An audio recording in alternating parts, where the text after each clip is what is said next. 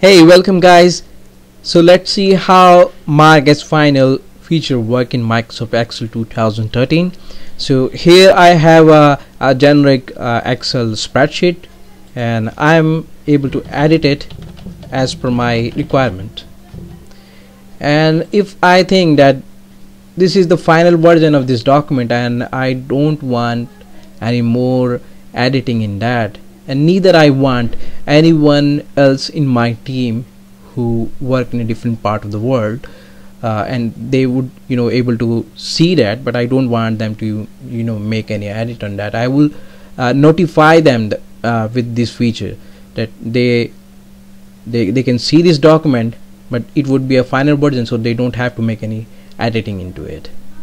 Okay, so how to access that? I have to click on a file, info, and in info here we have a button called protect workbook. Here is a drop down, you have to click on it, and here is a mark as final feature. So click on it, and the moment you will click on OK, it would save this document and it give you this information that this document would not be editable anymore once you click OK. And here is a notification you would see. It is marked as a final, and here is a message that it's posted with it. An author has marked this workbook as a final to discourage editing. So whenever anyone in my team will open this document from any shared network or from the cloud, they would see this notification, because they would not be able to make any edit unless they don't click on edit anyway, this button.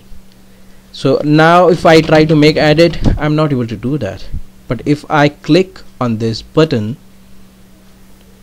and then I try to make edit, this sheet will accept it. So mark as final feature in Excel give a notification to the rest of the users that author has marked this document as a final version and no more editing required. In next video we will learn how to encrypt Excel sheet with password.